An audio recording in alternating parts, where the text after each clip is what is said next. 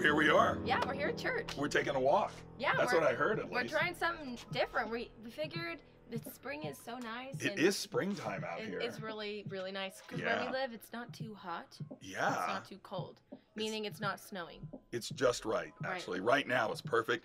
You know, and this place here was filled with this much snow not too long ago, huh? Yeah. So people don't get it all, but you're going to see is everything's kind of green and beautiful and blue skies and birds are chirping and bees are attacking her for some reason. I don't know why. It might be the yellow, but it might be because I'm a beautiful flower. Oh, that's it. Or it might be the sunflower on my arm. They think you're a giant flower. So, but Bob said he had something on his heart, so we're just going to walk and we want to... We're going to walk that way, this way? Yeah, why don't we show them the fellowship hall? Okay, let's go over here. Okay. Yeah, we'll see how this works. So, are you still filming us? Yes. Nice. So a little bit about our church, I guess. Yeah. Some people want to know. So yeah, we've been up here for a long time, like way over 30 years. Yeah. And our church is celebrating its 50th year as in existence this year, matter of fact. So you should come and celebrate with us. It's happening in this autumn of this year. But yeah, our church has been here a long time. This place used just to be a big hill.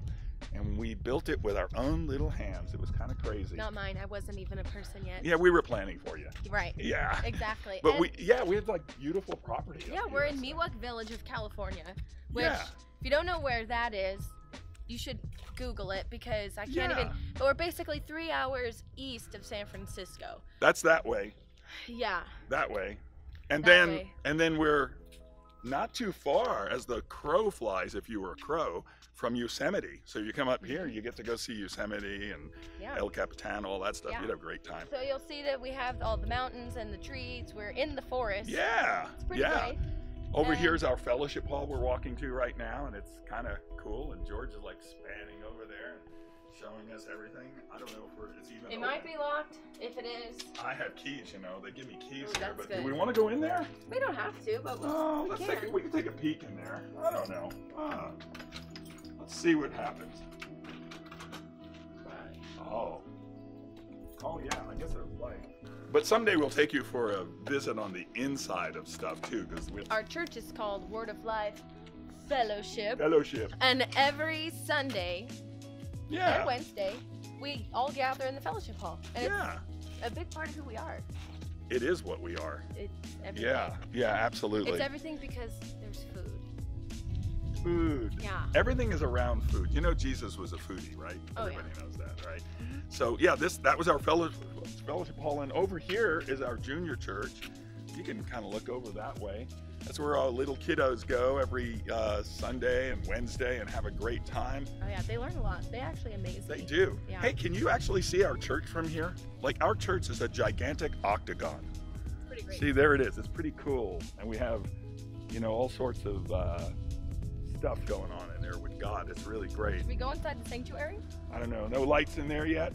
Nah, we'll have to turn the lights on someday. How about we'll bring you guys there on a Sunday? Yeah, that would be a lot of fun. Yeah. Yeah, I know. I think Brooke is walking fast. She has a plan here. I was just thinking we could go to Zoe's. Zoe's? Yeah.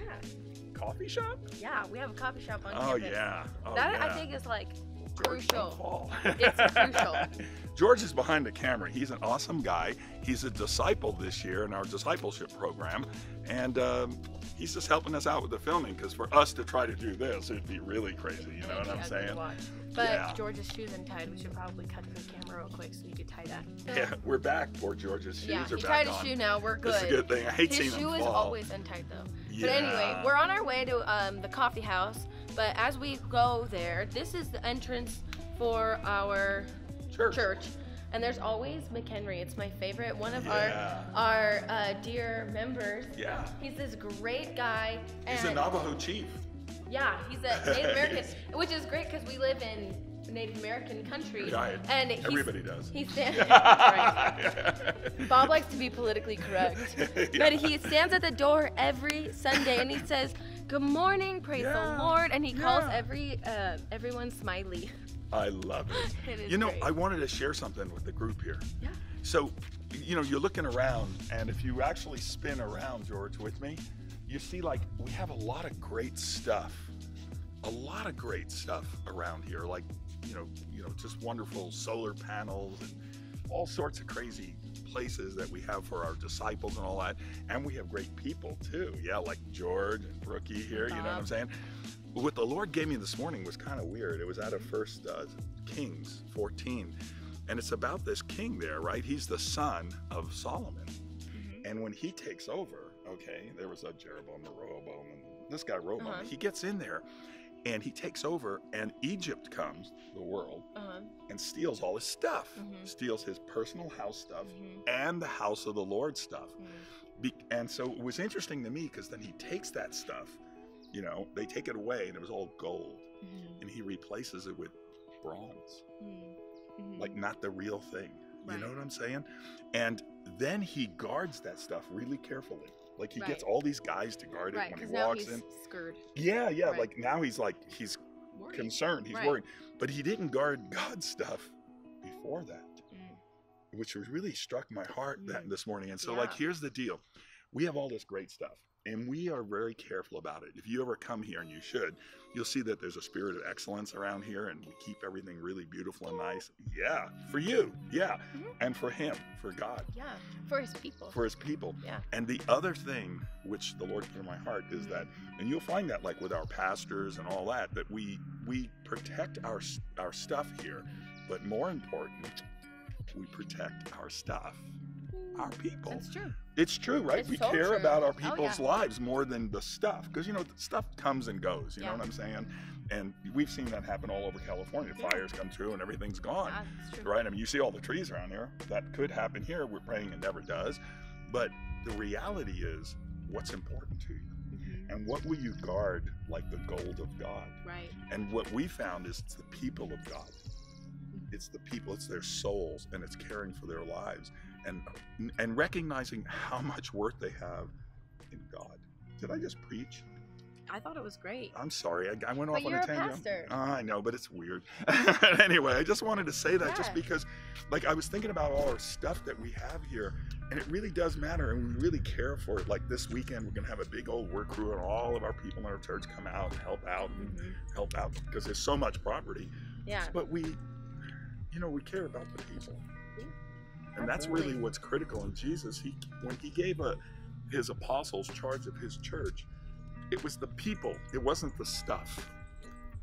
It is the stuff. Right. But it's the people too. Right. Okay. And so to remember that. So yeah, as we take you for our little stroll down memory lane here, we got these funny little like light stands here and stuff as we're walking along. Well, and I think because the heart of our church is to care for its people. You know, the faithful and little, faithful and much.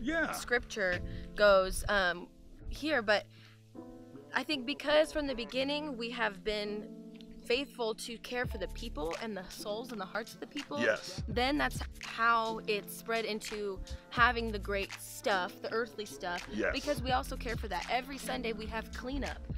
And it's because, one, our pastors can't clean up this whole entire campus by themselves or the whole fellowship hall. And it's because we all take ownership of caring for one another and caring for this place and stewarding what God has given us. This is so good. You know, this is missed by a lot of Christianity today.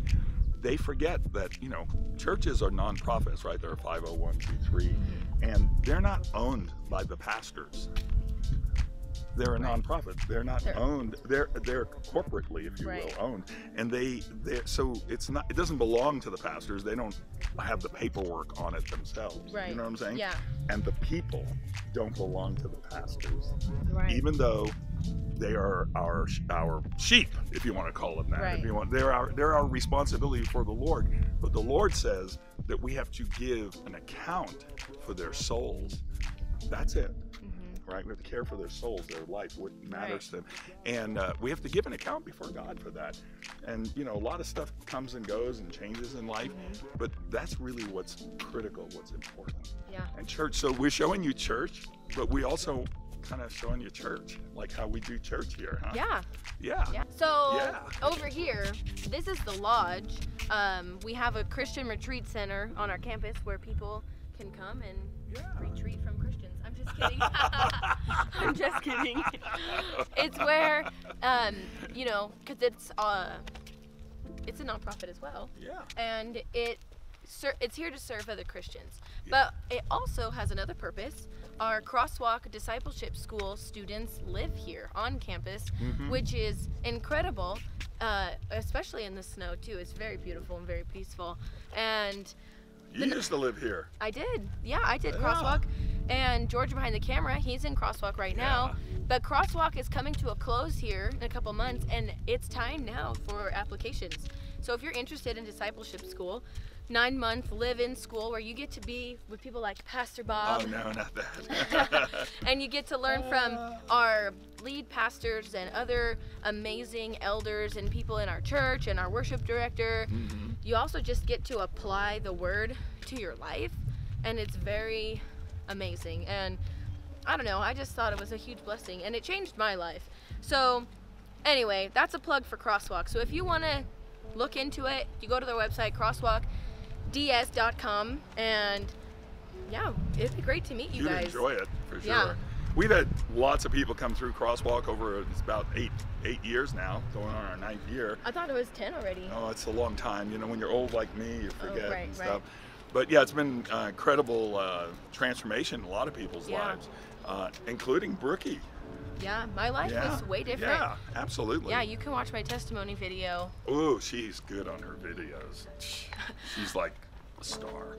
No, I'm not a star. But now we're here at the Zoe Coffee House, and this is where you get coffee. It's the House of Coffee. House of Coffee, not the House of God, the House of Coffee. God Coffee, same thing.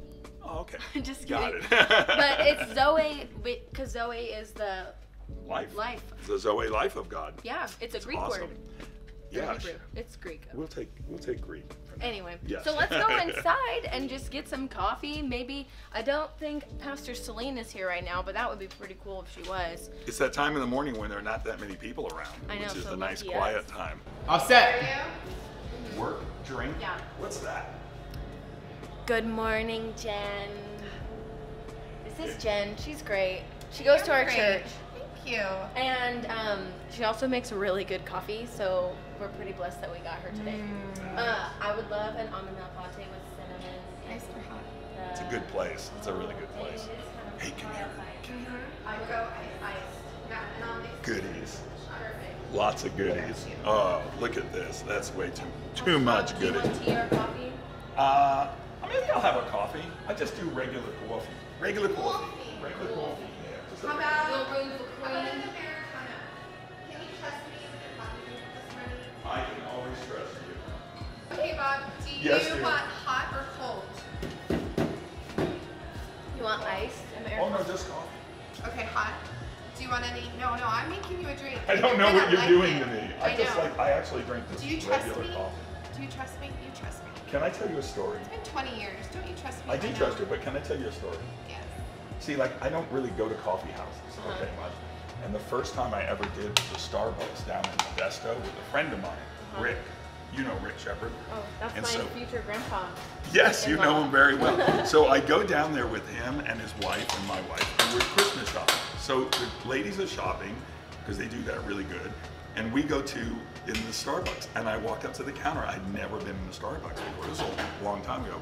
And the guy goes, Rick orders some latte something, thing, yeah, right? of course. And I go, and the guy looks at me and goes, what do you want? I go, I don't know. He goes, well, what do you drink at home? I go, taster's choice. He goes, get out of my store. That's what he says. He goes, get out of my store. And everybody, I mean, there was a bunch, it's Christmas, there are a bunch of them. They all start laughing. And Rick is like, oh, I'm with him. I'm like, just regular coffee. I don't know. I put Bob's cream. also from Harlem. Yeah. In New York, a regular coffee is just a coffee with little cream and a little sugar. sugar. That's a regular. Regular. Regular A little regular coffee. Don't do it. Regular coffee. You gotta do regular coffee once in a while, yeah? Oh, goodies. Hey, Bob. Yes, dear. Do you, I like that. Delicious. Do you want your coffee? Okay, when you drink coffee, is it sweet? Not Does really. it have cream in it? Has cream and a little bit of sugar. Little tiny bit. Okay, I got you. Should I trust you? Maybe. I'm gonna expose when your birthday is, and then you're gonna get tons of fan mail. When is that? When is my birthday? I don't know when his birthday is at all, actually. You got your coffee? Coffee, we got the coffee. All right. Ooh. Hi, Mary Bird. Have a lovely day. Thank you. What are we doing? We're just walking back now, I guess. Oh. Should we film George? It's interesting, 2,000 years later, Right. some guy who probably never got outside of a couple hundred miles from his house, Right. didn't have cell phones, didn't have any of that stuff, Right. has such a wide effect on They didn't even have a so printing many- press then either. No, that didn't happen for know. another Well, that's 1,600 years. That's after because that. when, one, it's God, and two, when miracles are happening and people are being healed, how is that not like groundbreaking news? You know? Yeah, I hear what you're saying. Hey, last night, speaking of our classes, we have this thing called Spirit Plus, where our ministers go to, and I have the privilege and honor of teaching that, Yeah. along with Pastor Shelley. And we were just talking last night. It was kind of crazy what happened, actually. We were talking about Bible history, which is kind of, or church history, which could be kind of boring, Right. But the reality of it is that what the Lord gave us last night, just kind of on the spot, was weird, is that people, when they get a truth from God, they sink into it. There's always a lot of opposition, okay? And then what happens is they get settled in it. And then they start to build statues to that truth. But in the reality, the truth is the person of Jesus Christ. Right. Him, actually. And so, like, for people out there to actually know that Jesus Christ is a person. He's a man that lived on the earth. He's a man that's living right now in heaven. And he's real, and your relationship with him is personal. And our thing we're doing with our current project, we're doing season 2 with intimacy with God, is with the actual person of God. And the problem is people, us, churches, many times we are introduced to the person, the truth, and all of a sudden, after we get comfortable with him, we make him into a statue. We make him into a thing rather than approaching him as a real person all the time. And that's when religion is formed. Because religion is really good with statues, but not so good with the person of Jesus. Because the person of Jesus, you know what he does? He confronts you every day. Yeah. You know what I'm saying? Yeah. It's just like George there and you here and I'm here, and like we confront each other every day. And our little visit back at Zoe, we're confronted by people. They're real, tangible, and they have their personal, their own personalities and the way they think, and they basically interrogate our lives. Jesus is the same way. He's the same way. Yeah, which is like also prophecy and stuff. So that's why a lot of religious people, I've been thinking about religion and stuff lately too, because somebody was saying, I was in a conversation last night and they said religious people, but I knew that in the context this person meant religious Christian people. Yeah. But religious people is also anybody who is not a true follower of Christ. Right. Even if you're an atheist, your religion very is religious. atheism. And because even Jesus himself said he hates religion. Yeah. So it's also because you're setting up idols or ideologies, statues. that come before God. Absolutely. And for a lot of people, it's this idea that there's no God, and that is their life, or it's the idea of like a religious God. So you know what? Those kind of gods are easy to handle because you can put them in a nice little box. You can take them out when you want to feel religious. You can put them back when you're done. Right. You control that kind of a God. Here's the problem with our God. He's out of control now. And he doesn't get put in a box very well. Right. And the deal is, and like we were talking last night in our class, if you're confronted with the person of Jesus Christ, the truth, because the Bible tells us you shall know, that's intimacy, know the truth, him, and he will make you free. He'll change everything about your life and remake your life. And the deal is that, what, as us as Christians, and like we talked last night, is that we have to allow ourselves to be wowed by God all the time. And when we stop getting wowed by him, like we create a religion. Right? That we control. And God does not want that. he's like not interested, and Jesus was not interested in that. He faced the exact same thing. People wanted to put him in a box. Hey, can you jump through some hoops for us? Can you do some miracles for us? Can you feed us? Can you do this for us?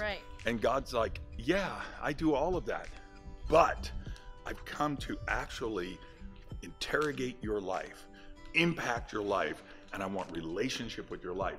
What about that? Yeah, he's not. About that? Not Jehovah Genie, as Pastor Pat says. Because God You've can. gotten taller.